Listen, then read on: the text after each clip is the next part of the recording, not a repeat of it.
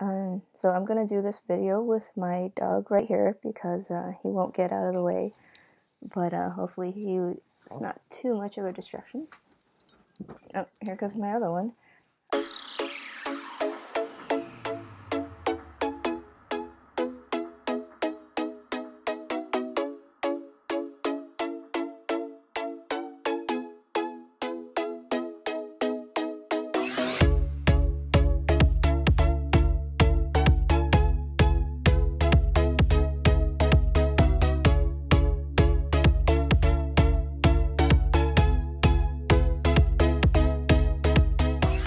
So I just got back from the 10X Growth Conference a few days ago, over the Super Bowl weekend. This one right here. I bought tickets to this conference the first day they came out, like months ago, and I was super excited. Even bought a voice recorder because I thought it would be so jam-packed with content and I wouldn't be able to write fast enough. I brought a bunch of business cards. I thought I'd be networking a ton. I got a microphone. This one hidden right here. You know, I thought I'd be vlogging about it every day that I was there. I used none of those things. And so while I'm glad I went this year, I really doubt I'd be going again next year. And let me explain why. So the event is split into 3 days with 3 topics. First is sales.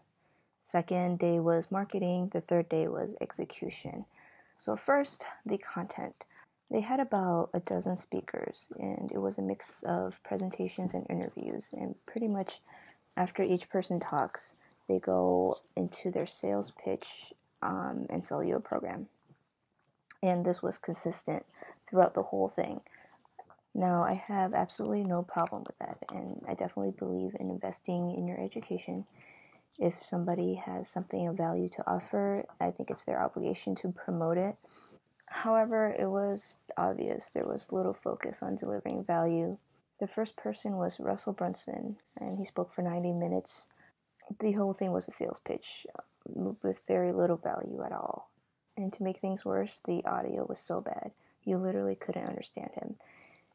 I probably understood 40% of what he was saying. Not every speaker was like that, though.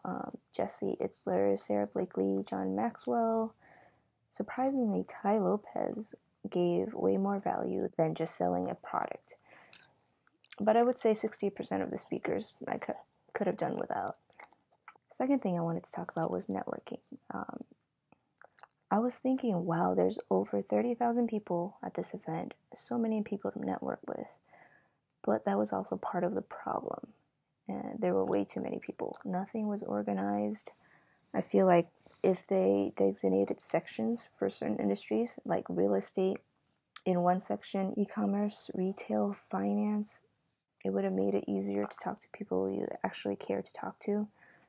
Overall value, was there anything good about it? Like I mentioned earlier, some of the speakers did give valuable, actionable tips and advice and concepts. John Maxwell was great. Jesse Itzler, like I said, I would look them up. Would I recommend this conference? Honestly, I realized by the end of it, I could have learned as much or much more simply YouTubing content from these speakers over the weekend. So overall, am I glad I attended the conference? Yes, it was a good first experience, but that was mainly because of this one thing that happened on the second day that kind of changed the course of how I thought about entrepreneurship and my goals. I'm going to be making a video about that shortly without the dogs, and we'll link it below. So if any of you out there have gone to conferences or events that you'd like to recommend, leave a comment and let me know. I'd love to check them out. I do want to say one thing though. In the end, you can absorb a bunch of content and a bunch of information, but it wouldn't really matter if you don't implement it right. My next video will probably be about the most important thing I learned from the conference and how I implemented it on the second day. I'm going to have that uploaded within the next few days, so make sure to subscribe.